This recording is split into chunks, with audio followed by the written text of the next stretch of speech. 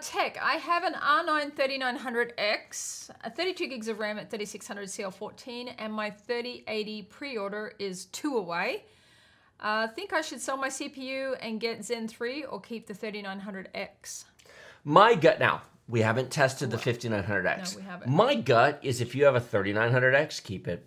It's not going to be enough of an improvement to justify the cost of swapping them out.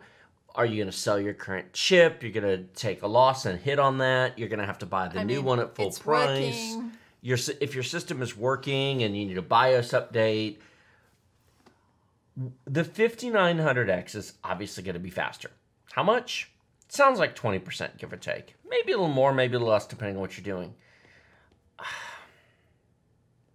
The 3900X is so good. You're going to pour money into it to do what? Now, if you wanted to go from 12 cores to 16 cores, if you had a need for 16 cores and you said you wanted the... He didn't say that, did he? 5950X.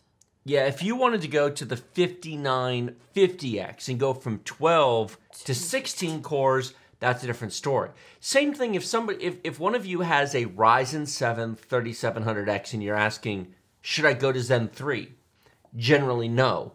Unless you want to go to the Ryzen 9 5900X and go from 8 to 12 cores. So if you're doing a 1-generation hop, it should also come with a core count increase. If you're making a 2-generation hop, that's different.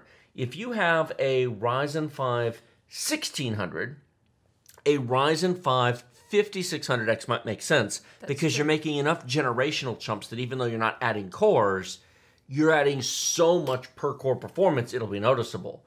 But a 3600 to a 5600X doesn't strike me as worth the trouble. We'll see when we benchmark them. We haven't tested them.